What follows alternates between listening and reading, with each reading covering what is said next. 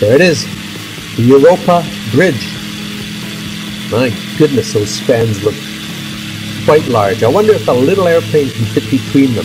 Oh, you know I'm going to try. Here we go.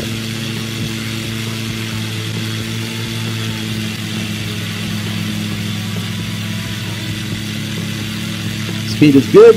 We're at 3,000 feet. Number I'll keep in mind as we go. Nose down through the center span. Oh yeah. Oh yeah. Oh yeah.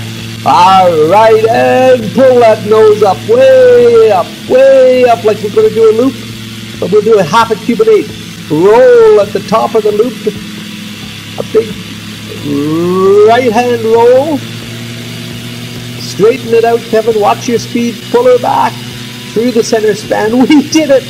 A half a cuban 8 through the Europa Bridge. My goodness, it doesn't get any better than that.